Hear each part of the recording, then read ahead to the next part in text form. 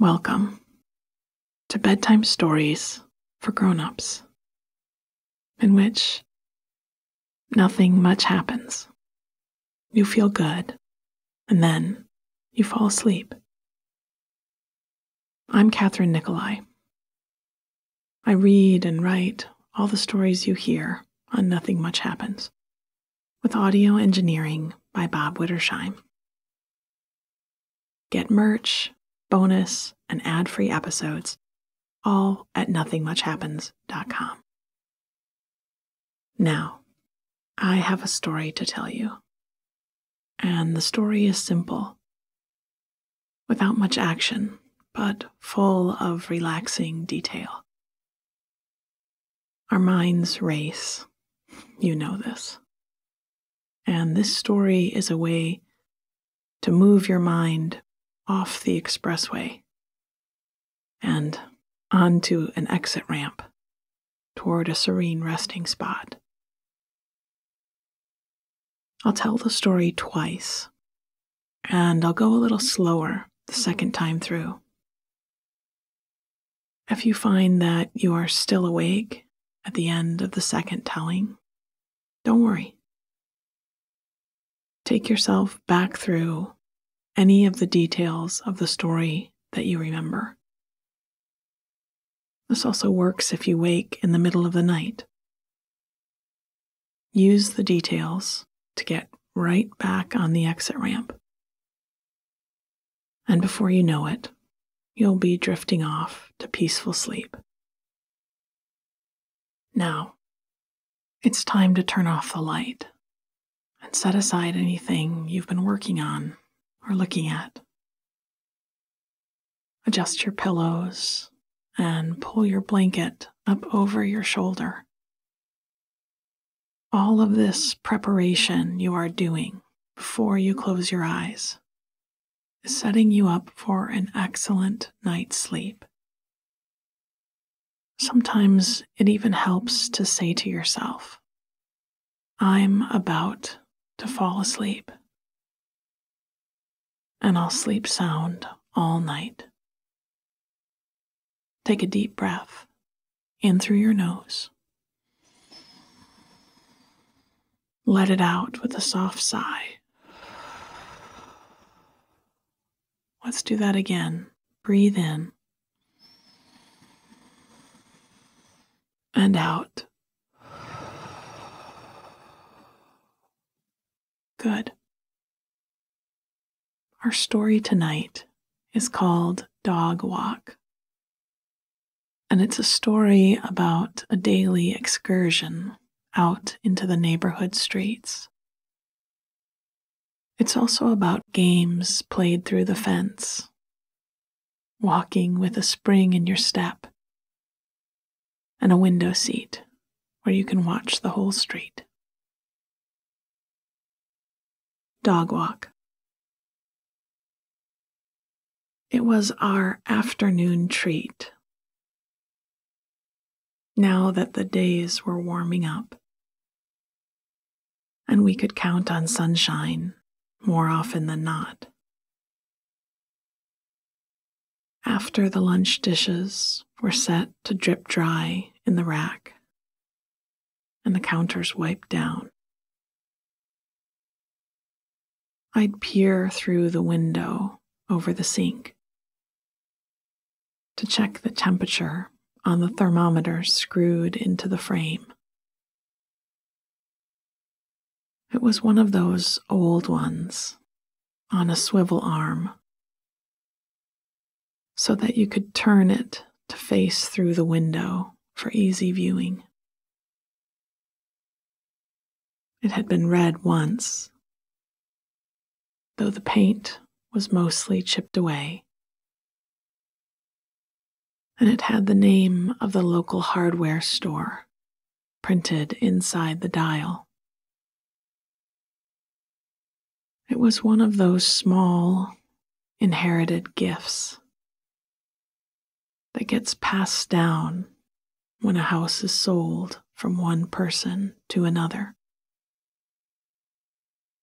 Like the pencil sharpener in the basement, or the pegboard in the garage. I hadn't noticed it till after I'd signed the papers and was walking through the empty rooms with the keys in my hand. I'd leaned closer to the window and seen this old thermometer and smiled so wide. I love it. So after lunch, I'd check the thermometer to see if we needed our coats, and we'd get ready for our walk. My cat, Marmalade, knew the routine, although she was unimpressed with the idea of going anywhere on a leash. She'd climb up into her window spot, a little hammock I'd rigged up that let her supervise the whole street and meow occasionally as I put on my shoes and found my sunglasses. Crumb, my scruffy little dog, who I was careful to spell out W-A-L-K around, would start to jump and race from room to room with pure puppy excitement. It was time for our walk. Today felt a lot closer to spring than yesterday had. Like a hand on a giant clock somewhere that had been dragging slowly and had finally ticked into place. I'd worn just a light sweater and decided not to wrestle Crumb into his. The air was warm and full of the scent of budding trees and fresh blades of grass. So I buckled him into his harness and we stepped outside. Marmalade watched us from the window, her tail flicking lazily in the air. She couldn't fool us. She may feign disinterest from her perch, but we knew she would keep track of us for as long as she could see us and look for us as we came back around the block. I waved at her, and Crumb and I set out. Crumb was still a little new to walks, and though he was a few years old, still chock full of young dog energy. And the first block or so, he pulled me with so much spirit and spark that I'd often thought about getting him a wagon that he could pull, or a sleigh and a glowing red nose for next winter. I'd learned to keep a pocket full of treats handy and reward him for listening, for stopping, for sitting. And soon he'd burned through that initial burst, and we were walking quite companionably down the sidewalk. When we came to a corner, I'd ask him to stop, and he would. Then I'd let him pick. He'd sniff the air and point his nose left or right, and off we'd go. Sometimes we'd circle the same block a few times, but what did I care? It was something I'd learned early on walking Crumb. This was his walk. I let him sniff till he was well and properly done with each tree root and curb. A friend had explained it to me when I first got him, and mentioned that our walkies seemed to lead us nowhere. She'd compared it to me browsing in a bookshop. If you only got to read 2 words on the back of a cover before being pulled on to look at something else, it would drive you crazy. Crumb needs to get the story from each spot he stops at, and then to move on when he's ready. Well, I could certainly sympathize with wanting to read the blurb on the back of every book. So I'd learned to be patient.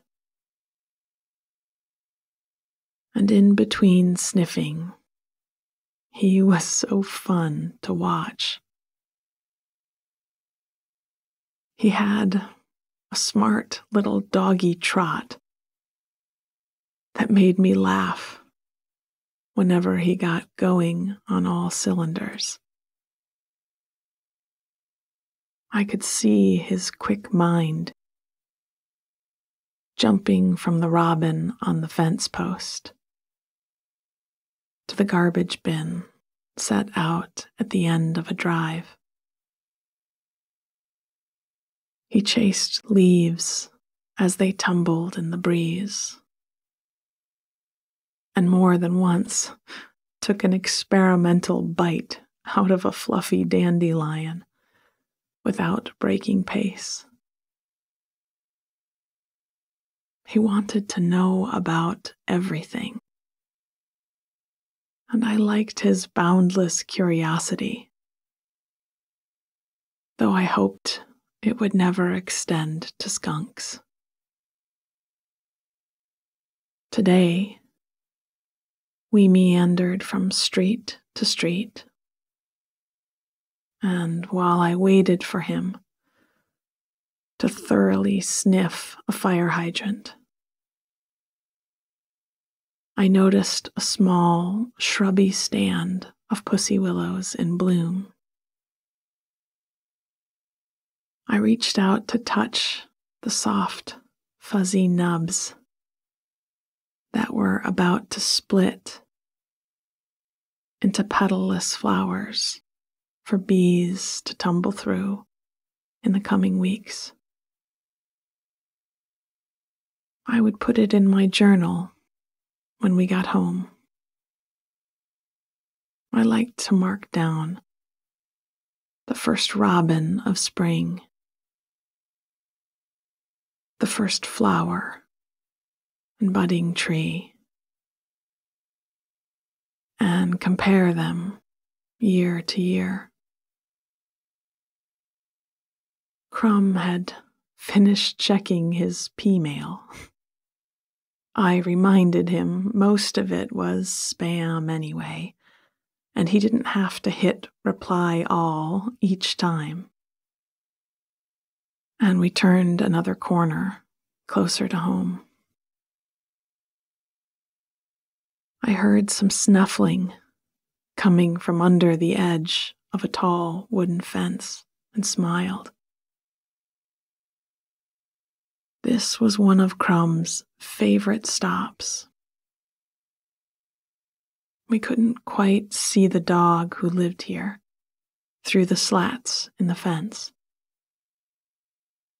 But Crumb and he communicated just fine. There was a quick bark, and they both dashed down the length of the fence. Barked again, and raced back. I let out a bit more of the lead and stepped back to let them carry on. At a certain point, a winner was decided. It was Crumb, at least, according to Crumb, it was Crumb. He turned toward home with a swagger, and off we went. His walk had changed after being out for a bit. It was confident, happy, and relaxed now. Wherever he was going, he expected to find something exciting, something to play with. And since we often see what we go looking for, it seemed a good reminder to step out of my door with a bit more optimism and confidence in where my own 2 feet could take me. From the corner, we could see Marmee in the window. She pretended to be watching birds at the feeder, but we both knew. She had her eye on us. As we came through the door, she jumped down and strolled over. I stroked her back as I took off Crumb's leash, and she wriggled past and under his chin, letting her long orange tail thwack him in the face. They stared each other down for a few seconds, then bounded off in another game of chase. Dog walk. It was our afternoon treat. Now that the days were warming up, and we could count on sunshine more often than not. After the lunch dishes were set to drip dry in the rack, when the counters wiped down, I'd peer through the window over the sink to check the temperature on the thermometer screwed into the frame. It was one of those old ones on a swivel arm so that you could turn it to face through the window for easy viewing. It had been red once, though the paint was mostly chipped away, and it had the name of the local hardware store printed inside the dial. It was one of those small, inherited gifts that gets passed down when a house is sold from one person to another. Like the pencil sharpener in the basement, or the pegboard in the garage. I hadn't noticed it till after I'd signed the papers and was walking through the empty rooms with the keys in my hand. I'd leaned closer to the window and seen this old thermometer and smiled so wide. I loved it. So after lunch, I'd check the thermometer to see if we needed our coats. And we'd get ready for our walk. My cat, Marmalade, knew the routine. Although she was unimpressed with the idea of going anywhere on a leash. She'd climb up into her window spot, a little hammock I'd rigged up that let her supervise the whole street, and meow occasionally as I put on my shoes and found my sunglasses. Crumb, my scruffy little dog, who I was careful to spell out W-A-L-K around, would start to jump and race from room to room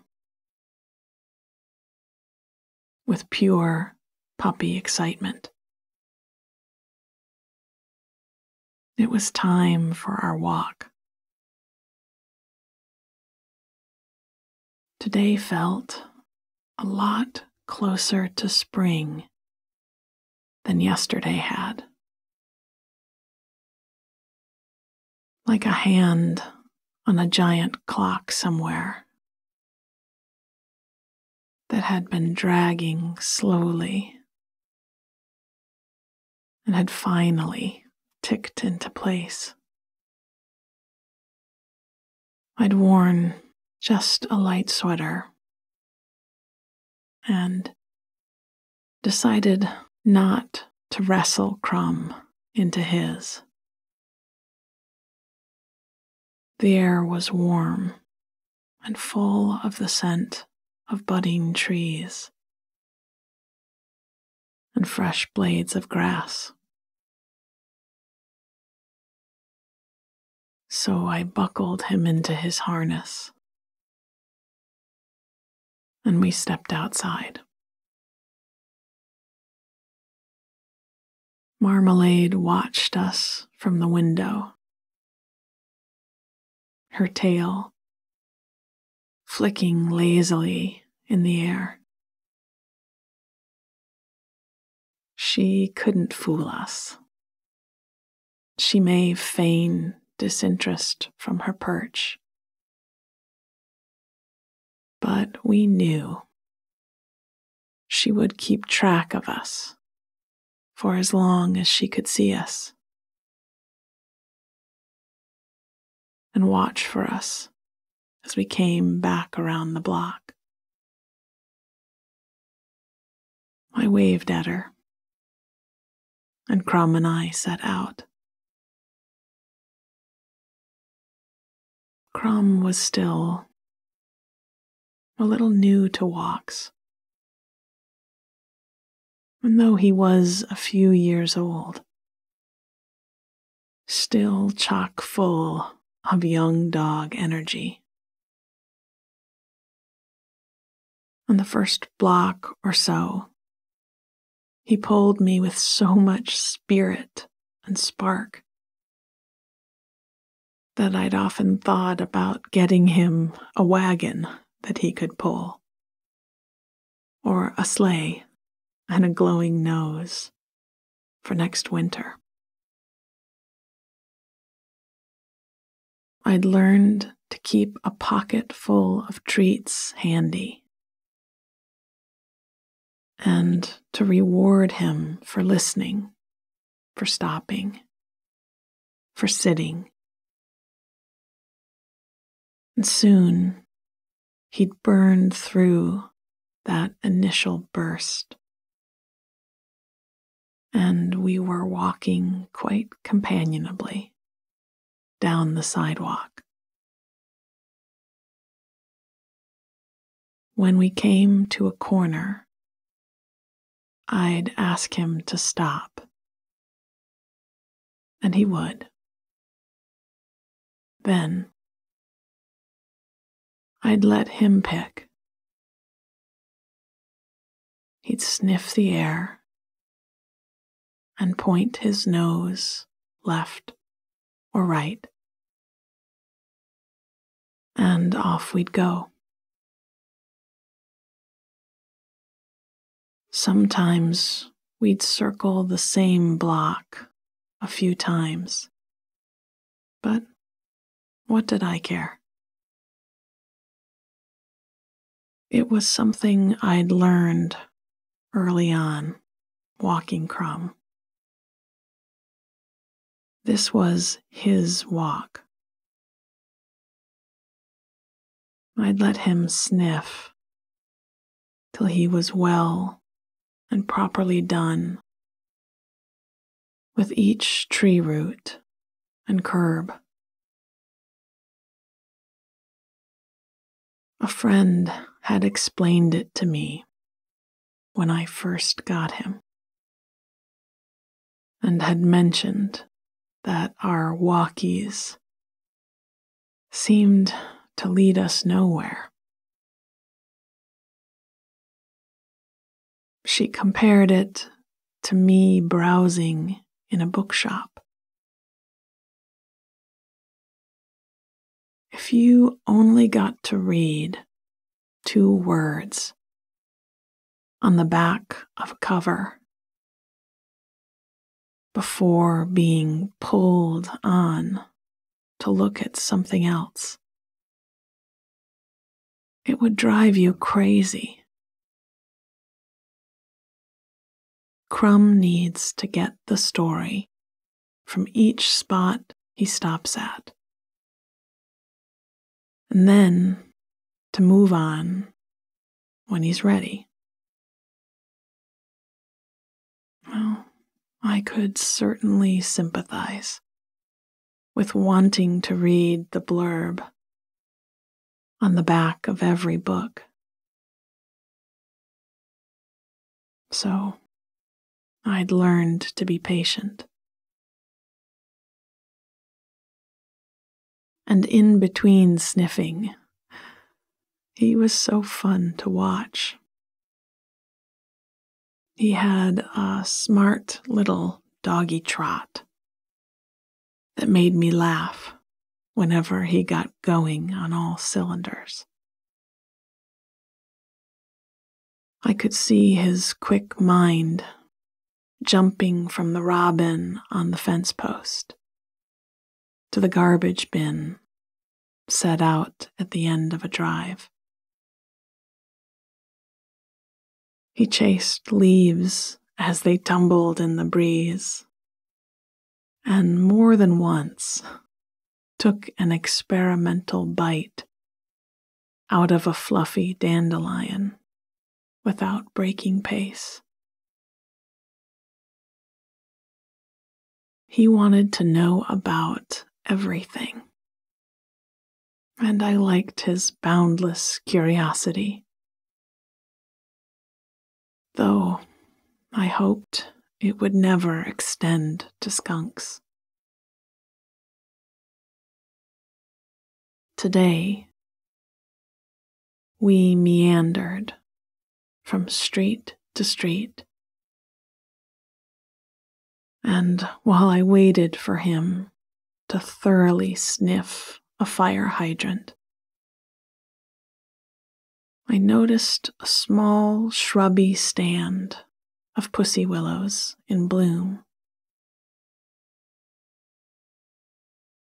I reached out to touch the soft, fuzzy nubs that were about to split into petalless flowers for bees to tumble through in the coming weeks. I would put it in my journal when we got home. I liked to mark down the first robin of spring, the first flower and budding tree. and compare them year to year. Crumb had finished checking his P-mail.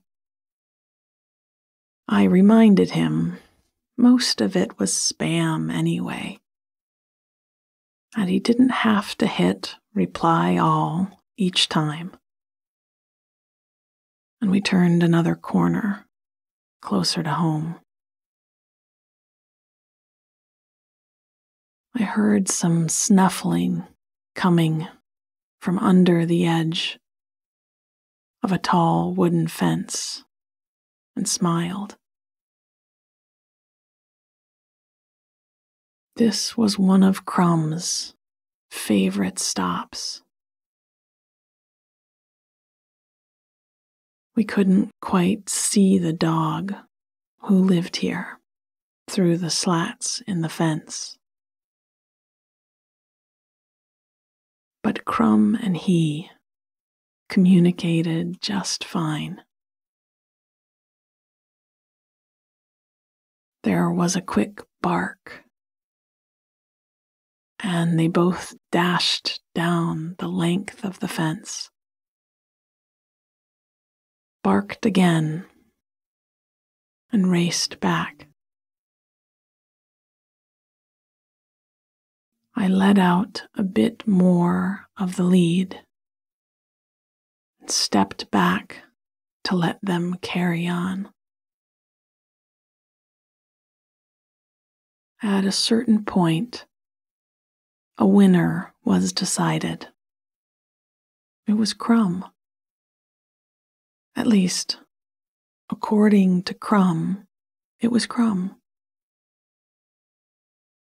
He turned toward home with a swagger, and off we went. His walk had changed after being out for a bit. It was confident, happy, and relaxed now.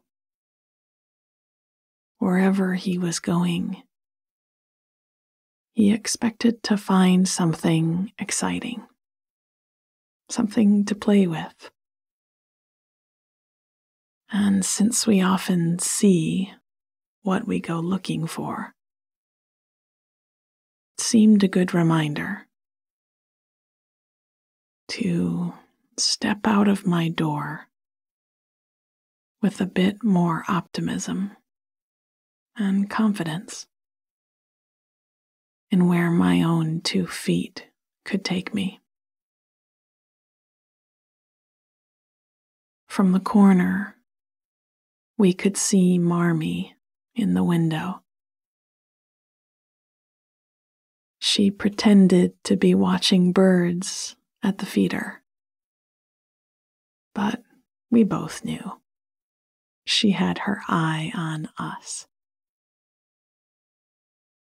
As we came through the door, she jumped down and strolled over. I stroked her back as I took off Crumb's leash, and she wriggled past and under his chin, letting her long orange tail thwack him in the face. They stared each other down for a few seconds, then bounded off in another game of chase. Sweet dreams.